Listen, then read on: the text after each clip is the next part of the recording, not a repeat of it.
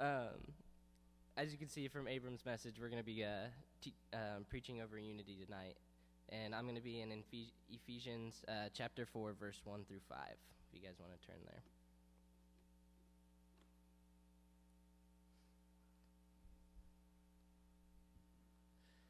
And it says, "Therefore, I, a prisoner for serving the Lord, beg you to lead a life worthy of your calling, for you have been called by God. Always be humble and gentle. Be patient with each other, making allowance for each other's faults because of your love. Make every effort to keep yourselves united in the Spirit, binding yourselves together with peace. For there is one body and one Spirit, just as you have been called to one glorious hope for the future. There is one Lord, one faith, one baptism, and one God and Father, who is over all and in all and living through all." The first thing I want to look at is being humble and gentle with each other. We're called to love each other no matter what happens, no matter our faults, no matter anything that we do. We're all human. We're all going to make mistakes. And as a body of Christ, we're supposed to be unified, and we're supposed to forgive each other. We're supposed to love each other, show each other grace and mercy even when we don't deserve it. That's how we have a true unity, is whenever, we might, we might offend somebody, or that happens as people. We offend somebody and they get mad and they, hold bitterness. But we're called to love each other, and we're called to forgive each other. We're supposed to be one body, and in one body you can't have it. It really does make a big difference whenever you have one person that's mad at everybody else because something's not going their way, or they don't like how something's being handled. It causes a division. And in unity, whenever you have a division, things can't flow fluently. They can't, flow in the way that God wants, and it hinders God's work. And we're called to forgive each other, even when we don't want to, or even when it's hard. If God can come down and die for us and forgive us for the things that we've done, why can't we forgive somebody, for something small? Or even if it is something major, you don't deserve forgiveness. But, even if they don't, God forgave you. Why can't you forgive them? And that's a big part of unity. Like I said, we all have faults and stuff, and that comes in two ways. Obviously, if you know something is going to offend somebody, then don't do it. Especially in front of them or to them, or if you know it's going to offend them, if you know they don't agree with it, because we don't all agree on the same things, then don't do it. But on the flip side of that, if somebody does offend you, don't take it to heart. Don't take it and, let it build up inside of you, and store up anger. Go to God, and if you have a true relationship with God, He's going to give you the power to forgive them. You might not have the same relationship with them as you did, but you're still going to have that unity in God, because through God, we're one body.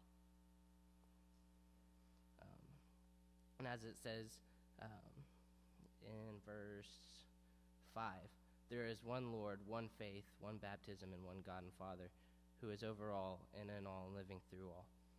We're one body, and there is only one God. To keep peace and unity is our main focus, and our main focus should be on God.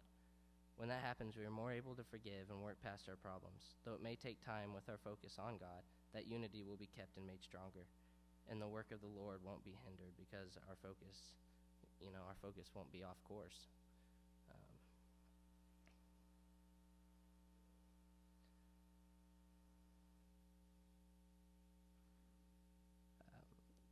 As I was studying this, I was looking at the bottom, at my study Bible, and it says, "Often differences among people can lead to division, but this should not be true in the church.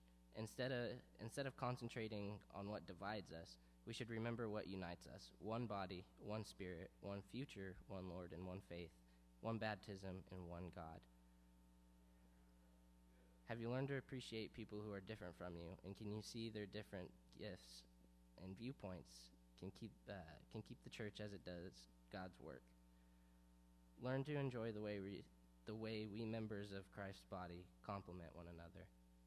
We don't need to focus on how we're different. We need to focus on how we're the same and how we can go out and we can share God's word and how we can have that unity in God, and how we're the same and how we can go out and focus on what's really important. That's bringing lost to Christ. That's saving souls, and we need to be in unity to do that. Whenever you're a body and you have an arm that's not working, things aren't, it doesn't help at all. Like, things aren't easy whenever that happens. And we're supposed to be in full unity.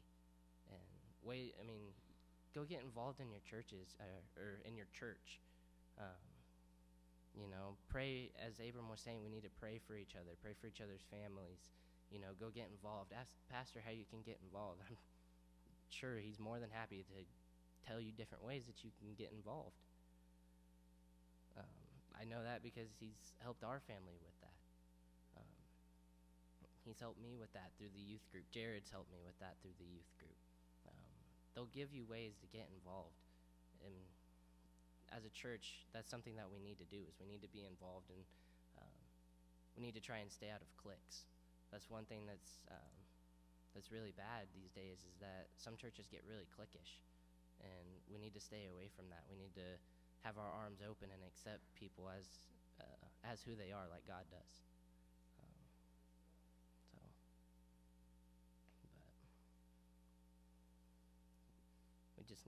We need to focus on God, and we need to focus on our unity, and focus on what God really has called us to do.